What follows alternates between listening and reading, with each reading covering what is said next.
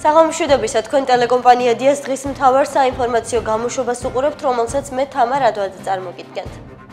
დატბორილი სახლები, მოგლეჯილი ხეები, გადახდილი სახურავები, დახოცილი შინაური, ფრინველი და განადგურებული ზამთრის მარაგი. შიდა ქართლის ორი მუნიციპალიტეტი ისევ სტიქიის ზონაა, ხაშურსა და ქარელში ვითარება მას შემდეგ უკიდურესად დამძიმდა, რაც მდინარე სურამულა კალაპოტიდან გადმოვიდა, წყალდიდობასთან ერთვოდა ძლიერი ქარიც. მუშაობის საგანგებო რეჟიმზე გადავიდნენ მუნიციპალიტეტებისა და სამაშველო სამსახურის თანამშრომლები, შექმნილია საგანგებო საველე შტაბი, რომელსაც შიდა ქართლის გუბერნატორი კახა სამხარაძე ხელმძღვანელობს. ასე გამოიყურება სოფელ გომში 20-მდე საცხოვრებელი სახლი.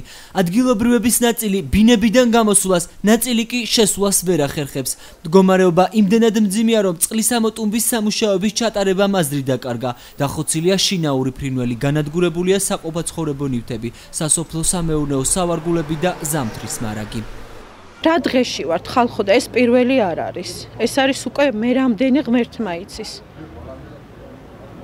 პირუტყვი ყავს გაშვებული და სად არის არ ვიცით.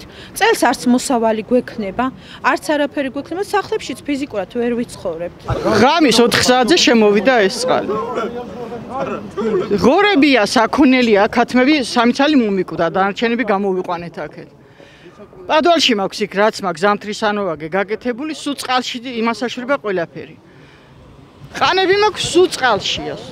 გომი არ არის ხაშურის ერთადერთი სოფელი, სადაც ვითარება ასეთი მძიმეა. ძლიერმა ქარმა, ადიდებულმა ღელეებმა, მთიდან წამოსულმა ნიაღვარმა და ძლიერმა წვიმამ მნიშვნელოვანი პრობლემები შექმნა. ხაშურსა და სურამში დაიტბორა სახლების პირველი სართულები და ჩაიხერგა გზები. მოგლეჯილია ხეებიც.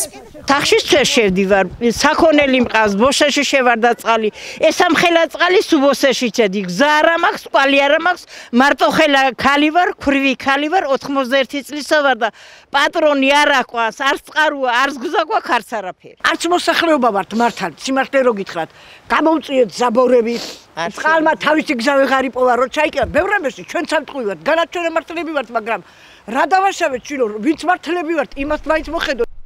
წყალდიდობის კიდევ ერთი სამიზნე მოხისის დევნილთა ჩასახლება გახდა. აქ კოტეჯების ნაწილი წყალში აღმოჩნდა. პრობლემები შეექმნათ სურამის სანატორიუმის შენობაში მცხოვრებ დევნილებსაც.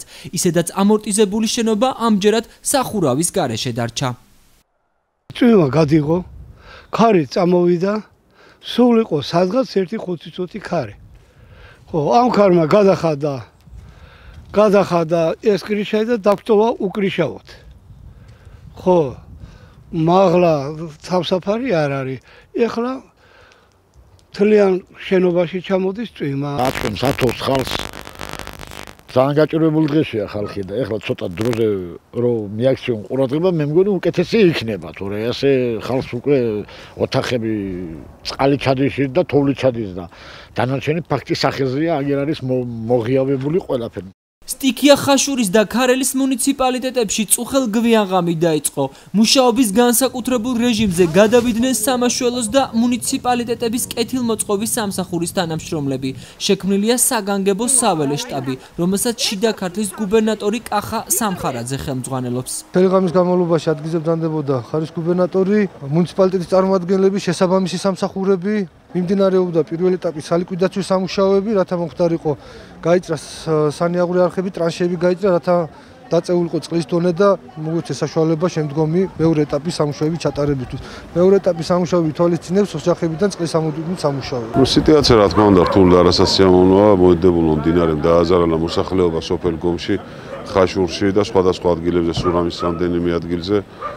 მიმდინარეობს სამაშველო სამუშაოები, ველოდები წყლის დონის დაწევას, რომ უფრო გაგრძელდეს ამოტუმით სამუშაოები, რომ აზრი მიეცეს ამ კონკრეტული საქმის ჩატარებას. მოსახლეობასთან ერთად განვიხილავთ ის რის გადაწყვეტაც შეიძლება და აუცილებლად დავეხმარებით იმ საკითხებში კონკრეტულ დღეებში, რის გადაწყვეტაც მუნიციპალიტეტს შეუძლია. ხაშურის და ქარელის მუნიციპალიტეტებში მსგავსი სტიქია პირველი არ არის. გასულ წელს ორივე მუნიციპალიტეტი არაერთხელ დაზარალდა. სტიქიის გამომწვევი მიზეზი ამჯერადაც მდინარეების და ღელეების გასაწმენდი კალაპოტი გახდა.